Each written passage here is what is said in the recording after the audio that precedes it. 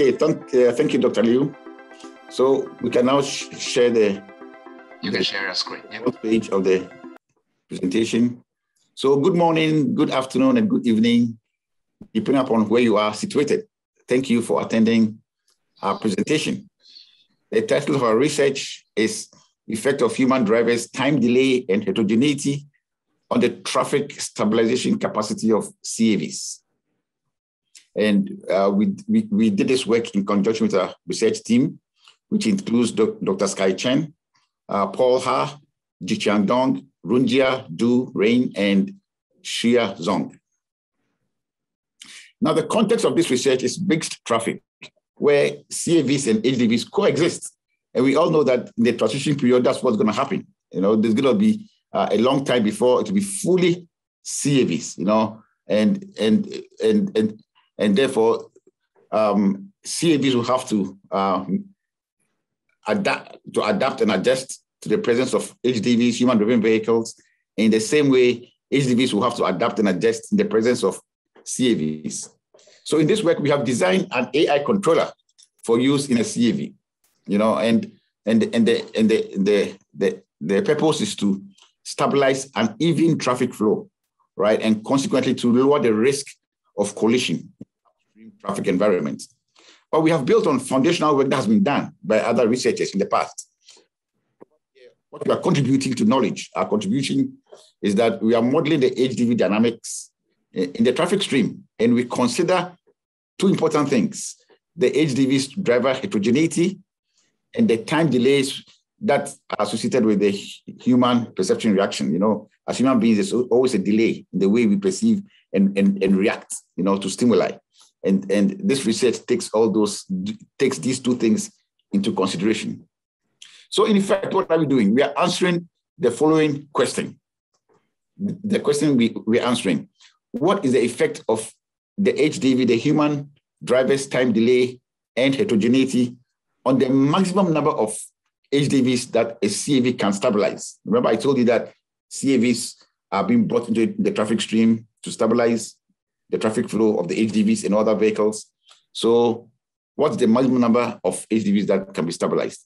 In other words, what is the effect of the time delay and heterogeneity on the minimum number of CAVs that we need to introduce into the traffic stream to stabilize a given number of HDVs?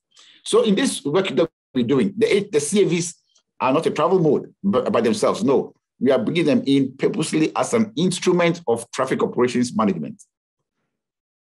So they may be police vehicles, CAVs, CAV police vehicles, police CAVs, right? Let's call it that are specifically injected into the traffic stream to play a role of shepherding other vehicles behind them, you know, by speeding up at certain times and slowing down at other times, so that they can smoothen the traffic flow to reduce the perturbations that occur in the traffic stream. So that is the import of what we are doing. That's the essence of our work. So going to the next page of this slide, the contents, what we're going to talk about this afternoon. I'll give you a brief research overview of what we do at CCAT. Then Yujie will give you a study background and methodology, and I'll come in to talk about our numerical experiments, and then Yujie will end the presentation with the results. So on the next slide, this chart here, designed by Dr. Liu and his team, is a very well designed figure that tells everything that happens at CCAT. You know, it can be categorized in these 6 themes, as you may call it. You know, policy and planning, which includes demand assessment and impact evaluations. We also do human factors in CAVs, infrastructure preparedness, and operations and controls, modeling and implementation. Now you see I have colored some of these black. The 3 black circles represent the areas that this particular presentation is addressing. All right, enabling technologies, modeling and implementation, and operations and controls. So let's go to the next slide, please. So I'll hand over to Yujie now for her to continue this presentation. Okay, Yujie. Okay, thank you, Professor. So nowadays we are still faced with a lot of transportation challenges. As in several other countries, traffic congestion continues to pose a serious problem in the United States. On average, the US commuter wasted nearly 7 full working days in 2017 sitting in congested traffic. This time wasted because of congestion can lead to reduced economic productivity of transport-dependent and transport-related industries. There are estimates projecting that about 4% of fuel will be wasted in congestion in 2050. And in efforts to mitigate congestion, extensive studies have been carried out and researchers have identified the underlying causes of congestion. There are mainly two types of congestion. And the first one is called bottleneck related, and the other is non-bottleneck related. For the first type of congestion, the triggers are usually related to lane change, merge, or changes in grade. And for the other type of congestion, although there might not be physical bottlenecks, while human drivers may exhibit some irrational and spontaneous driving patterns, which can also lead to jams. And this type of congestion are usually referred to as phantom traffic jams. This video shows an experiment conducted by Sugiyama's group. They use ring road settings and there is no physical bottlenecks. And all the vehicles were initialized with relatively stable speed and headways. But at certain time instant, some human-driven vehicles pressed hard brake and then accelerate quickly. This small perturbation could propagate through the entire platoon and finally lead to string instability. As I just showed, there are several experimental studies reproducing the phenomenon, but did not provide explicit solutions to this string instability. And thanks to connected and autonomous vehicles, we may propose some potential solutions to this problem. This type of vehicle combines vehicle automation and multi-vehicle cooperation. There are a lot of studies investigating the estimated impacts of deploying CAVs. For example, CAVs may help with enhancing safety by replacing human drivers with autonomous driving systems. Also, it can help with improving capacity of existing roads and increasing productivity. In this research, we want to design a controller for AVs to help with traffic operational management. So how we achieve this objective? We use a concept of shepherding. Shepherding means activities guide mobile entities to move smoothly and efficiently. Examples are readily found in our daily life. For example, animal husbandry, fish swarms, and bird blocks. We want to apply the similar idea in transportation engineering by deploying special vehicles, for example, police CAVs, to guide the following vehicles to behave in ways that smoothen the flow. So the basic logic of this idea is an autonomous vehicle can issue precise control by considering the overall traffic conditions, and therefore it can dampen the shock wave, and vehicles following the autonomous vehicle can therefore experience an attenuated perturbation. This idea sounds very promising, but we have to face with the challenge of mixed traffic flow.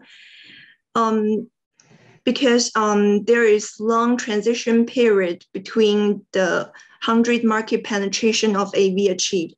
So this period means that both CAVs and human-driven vehicles will share the same traffic space.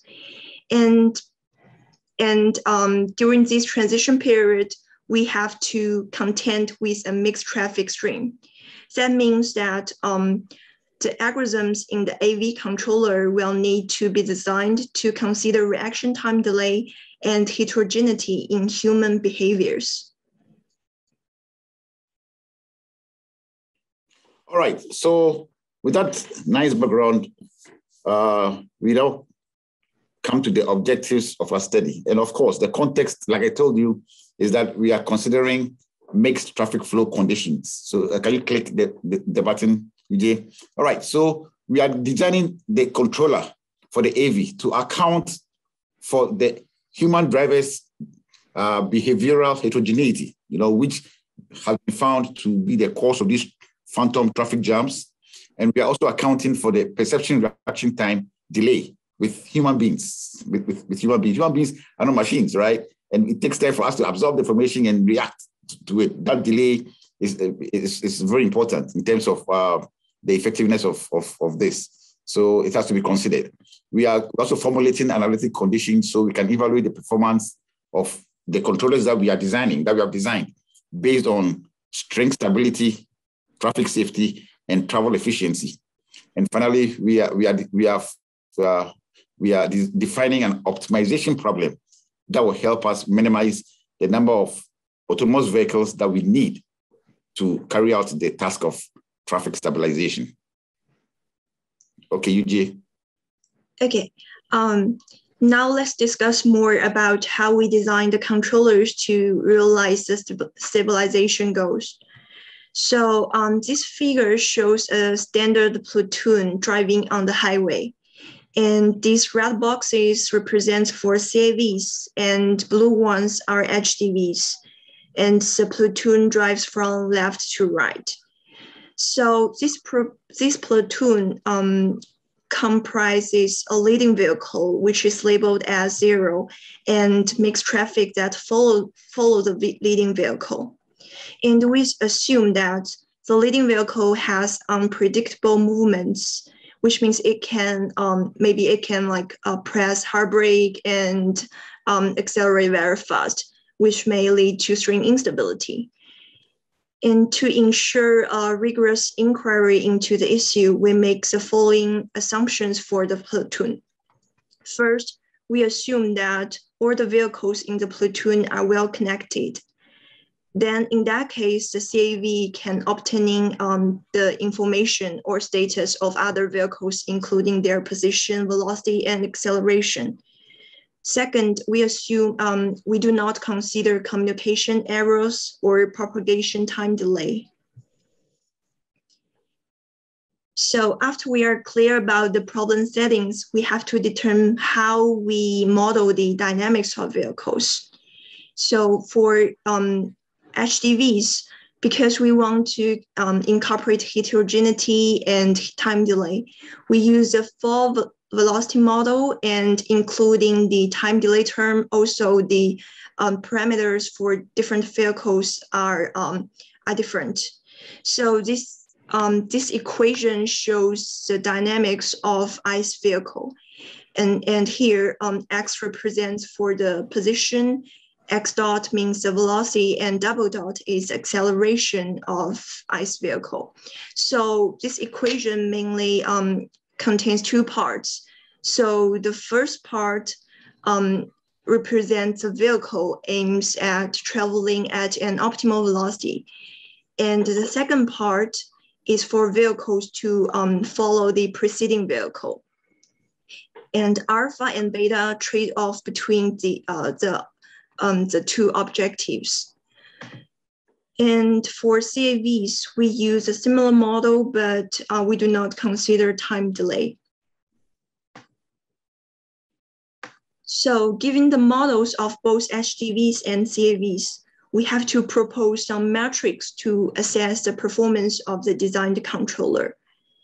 And we mainly consider three aspects. So the first is about vehicular string stability.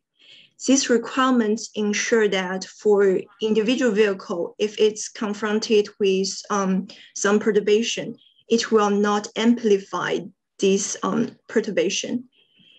And here is the sufficient conditions for these requirements. But the stability of an individual vehicle does not necessarily translate into the stability of the entire platoon. So we further impose the platoon string stability, which can be expressed mathematically as this equation. And the third perspective is related to safety and efficiency considerations. Because although we got two string stability requirements, those does not guarantee that the system is collision-free or efficient. So we posed the lower bound and upper bound for the headways. So first, for minimum headway, this is stopping distance to avoid collision. And for maximum headway, it ensures that the vehicle will not maintain an unreasonably large headway. So with the dynamics, the vehicle dynamics and the assessing metrics, we can formalize the problem into an optimization problem. In these settings, human-driven vehicles are characterized by heterogeneity and time delay. Our goal is to design controllers to safely and efficiently stabilize the platoon. And here is the formulation of this problem. So by tuning K1, K2, K3, which are the control parameters, we want to optimize the number of human-driven vehicles that can be stabilized, and also we want to ensure the safety and efficiency. Okay, great. So in order to demonstrate that this method works, what we design works or can work in reality, in practice, we designed a numerical experiment, and we set some scenarios. The initial velocity was set as 45 miles per hour, and the parameters lambda 2 and lambda 3 were set at 1.5 per second and 2 meters. Lambda 2, by the way, is the parameter that defines the time headway, and lambda 3 is the parameter that defines the distance headway. And the purpose of this methodology was to examine the influence of the heterogeneity and time delay of human drivers, right? And therefore, we introduced the following parameters: the alpha, beta, and the delta of xi. We introduced those parameters to characterize the HDV models. HDV means human-driven vehicle. To characterize them and to sample them from the following distributions. As you see the normal, we assumed a normal distribution for all three of them, which is the easiest way to go, yes, but those distributions, in reality, we could, in future work, we could look at get data and analyze them to see what's the most appropriate distribution. But for now, we just assume that we're all normally distributed. And therefore, we use those settings in the numerical experiment. Go ahead, Yujie. Yeah. Okay. Now let's discuss more about the results of the experiment. So this figure so this color map shows the performance of our design controllers, and color of the figure represents the number of HDVs that one CAV can safely and efficiently stabilize. The brighter the color is, the better performance that the CAV controllers can achieve. By tuning the controller parameters, the optimum is achieved at K1 equals to 0, K2, and K2 is proportional to K3.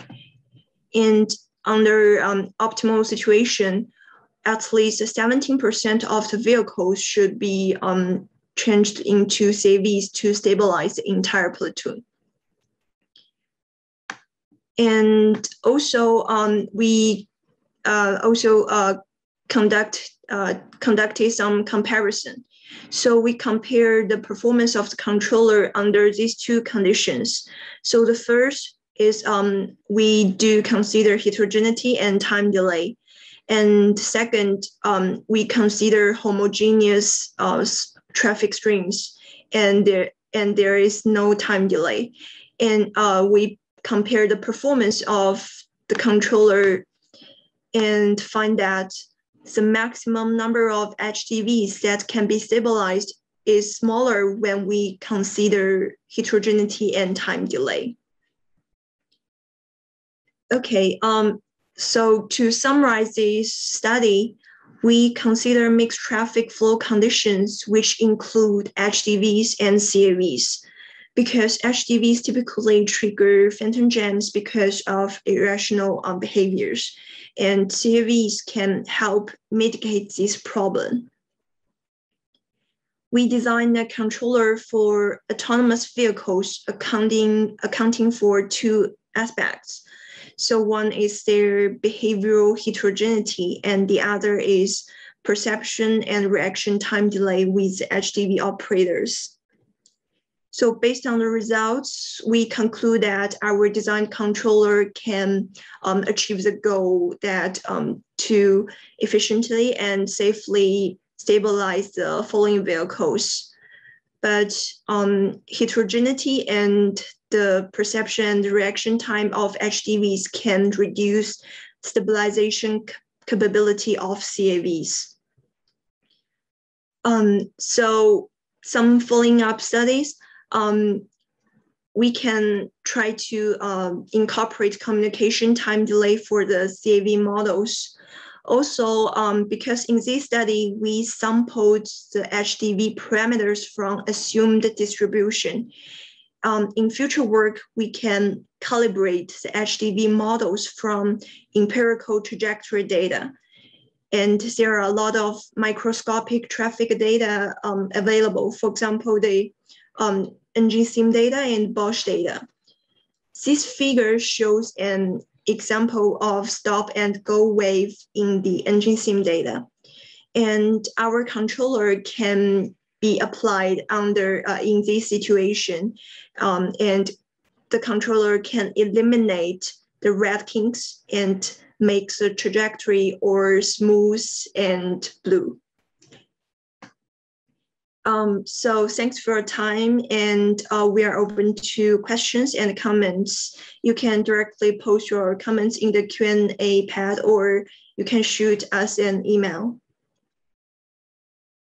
So in addition, I want to thank my amazing team at Purdue CCAT, our Center Director, Dr. Samuel Labi, and the CAV Enabling Technology Group. We have many talented and hardworking students here. It's my privilege to have the chance working with them. Thank you. Thank you, Sam. Thank you, Yujie. I see a couple of questions on the chat. Let me ask from one by one. I think the first question actually related to your future work. The question is, with the number of CAV set to 0, does the simulation correlate with actual traffic behavior? Okay. So basically, if there's no CAV, is your traffic, does your current model correlate or reflect in terms of real traffic flow? Yes, thank you for the question. So for this work, the way we simulate the behavior of other vehicle is we sample the HDV from some assumed distribution or normal distribution when even though the CAV is, the number of CAVs is set to 0. And in the future work, we try to use more realistic data. So we use engine sim data to calibrate the dynamics of HDV vehicles. Yes. Yujie, this is a single lane traffic flow, right? Yes, yeah. And then when you have a single lane traffic flow, for the human-driven vehicle, the HDVs, they have some sort of car following model you used. What car following model you use? It's called fall velocity model. Oh, optimal velocity. Okay.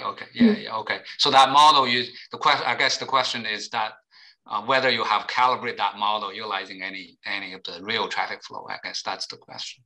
Okay. So for this study, we just use the assumed distribution, but we do have the following study that we calibrate the model based on the empirical trajectory data, and we want to better simulate drivers' behavior. Yeah. And the second question actually related to your answer. Yes. And the question is, does the simulation use a distribution of human perception reaction time delay or a fixed value? I think you use a distribution, right? Distribution, yes. Yes. You gave a normal distribution, if I remember correctly. There's a third question. Does your method consider vehicle merging into leaving the platoon? If not, what might be the challenge to include that situation? Oh yeah. So thank you for the question. In this study, as you can see, we use a single lane scenario, and there is no merging or exceeding behavior. And because the focus of this study is mainly the phantom traffic jams, as I mentioned, so it means that there is no bottlenecks, and so the jams is triggered because of just a stop and go waves. And if we consider the merging or merge out behavior, so this kind of bottleneck, this kind of congestion belongs to the other type of congestion. But we do have following up studies that solve these type of scenarios. So we designed an open network which do have merging and merge out behavior. Yeah. Yes, so sort of follow up on this is your experiment utilizing that loop structure? Is that on the Tsujiyama loop? Oh no, we do not test it with loop, but the straight line setting. Oh, so that's a single lane straight line highway, right? Yeah, yes. Okay. So you did not test on the Japanese. Okay. And I have a couple of questions. In your controller design, it shows K1 roughly equals to 0, and K2 and K3, they are proportional to each other. Do you have any intuitions in terms of why is that? So here, the K1 is mainly the. Maybe you can show that controller again. Yeah, in the chart. Yeah. No, you can, if you have that slide on your controller. And then you can if you can share your screen on that slide. Yes. So here, so K1, K2, and K3 actually are. So Yujie, is there a way of sharing your? Oh yeah. Sorry. Let me. Yeah. Okay. The heat maps. Where you have the heat maps? Where share screen 2. Okay. Okay, it's fine. Go ahead. Yeah. Yes. So here, K1, K2, and K3 actually represents for some parameters or some coefficients in the model. And Can you show me the model again? Sorry. Yeah.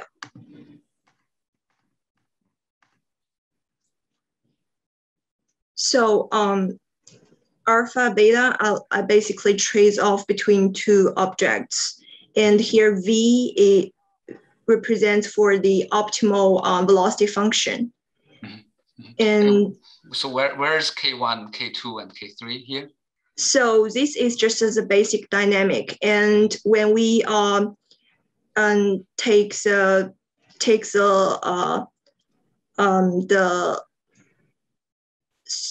we changed from this time domain to the frequency domain, and we can find the control parameters. So K1 is actually a compound factor of alpha, and which is the coefficient of the first object and the derivative of optimal velocity. And K2 is alpha, K3 is beta. I see. Yeah, so they are, during the optimization process, we found that K1 is equal to 0. And it's because that K1 is actually contains some impacts of the trade-off efficient alpha. And it means that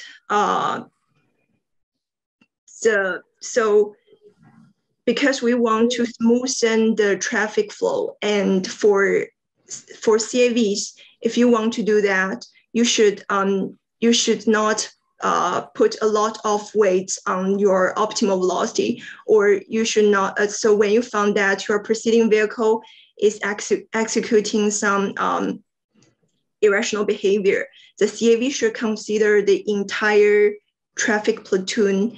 And so that's my explanation that the optimal velocity plays less role in the optimization problem. Okay. The alpha and the beta is corresponding to h-phase, the optimal velocity parameter and the distance parameter, the range parameter, right? Yes. Yeah. Okay. Yeah. And it must be emphasized that the alpha and beta, they represent the trade-offs between traveling at the optimal velocity on one hand and also following the preceding vehicle safely on the other hand. So they capture those trade-offs, that trade-off. Okay. There's another question from the audience. Say, Dr. Labi and Yujie, nice work. Just one question out of curiosity. It seems that your simulation is based upon HDV plus CAV. Have you considered different penetrations of vehicular communication, like HDV plus CHV plus CAV? So basically, can you include connected human-driven vehicles? Oh, yeah, thank you for the comment. And so in this work, we pose some assumption that even with HDVs, they also share the information of CAVs. But it's a very valuable suggestion that we may want to include some human-driven vehicles that do not share their information. So for this work, we just assume that all the vehicles, they are willing to share their information. But in the following up study, we do consider that there are some unobservable human-driven vehicles to the CAV. Yeah, we also tested the performance of our design controller. Yeah. So to recap that, we assume that all the HDVs were connected. So all HDVs were CHDVs. In the assumption that we made in this particular study. So again, this is actually a question related to this. In the future, for CAVs, we might have different CAVs, right? So CAVs could have coming from different vendors, some from one vendor, some from the others. Yeah. And if you have heterogeneity of these CAVs, how that will impact your model here? Oh, that's a very interesting question. So for this study, we just consider the heterogeneity relies in the human. Those are human-driven vehicles. Yes, that's right. Yes. That's right. But remember, CAV could have heterogeneity as well, right? Yeah, it could be different. Yeah. Mm-hmm, mm-hmm. So this research focused on we may use a controller to used as some traffic operational management approach, and I think it's a very good direction to consider. If we have different models of CAVs, how we can make them cooperate with each other. Yeah, I think it's very interesting questions to dig more out. Yeah.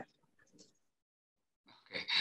I have the audience. But I need to mention that yes. So the traffic stream, in this scenario, it contains CAVs and HDVs. Some of the CAVs were inserted just for traffic stabilization. Some of the CAVs may have nothing to do with traffic stabilization. They may just be CAVs using the road. Our interest is CAVs that are inserted into the traffic stream to carry out traffic stabilization. And typically, we anticipate that this will be like police vehicles, just put there just to do that job. Mm-hmm. Okay. So you might designate one, the head of the vehicle string as that controlling vehicle, and the rest of the vehicles within the string, could be different type of CAVs, different HDVs as well, right?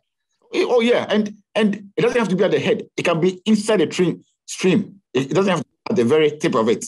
It can be within, and it can be more than one. But the thing is, how many is too many? Because you can't deploy too few or too many. So there's a certain threshold number of CAVs that you can put in the traffic stream to stabilize it. So we want to get an idea of that number and see how that number is influenced by the HDV behavior. So that's the purpose of this work. So it's not just one CAV at the head. The CAVs can be inside the stream, inside in any position, but their purpose is just to stabilize traffic. There may be other CAVs traveling on their own to go to their destinations, right? But the CAVs that we are concerned with are those that are just there with the function of just stabilizing traffic. They're not going on any trip. Their job is just to put in the stream, just to stabilize it and to minimize the perturbations.